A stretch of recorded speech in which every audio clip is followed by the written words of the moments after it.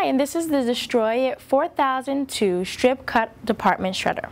This department shredder can shred up to 53 gallons of shred. It can have that in the bin. It has a safety protection system with this transparent shield. When the shield is down, you can't fit your fingers or any clothing in the way. Now this shredder is pretty big and can shred up to 35 pieces of paper, and I'll show you. We have some paper here with some paper clips. And as you see, I didn't have to remove the paper clips because it can take paper clips and staples.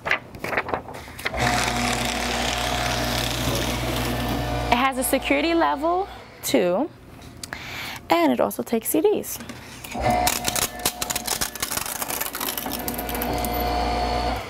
And your strip cuts will look just like this.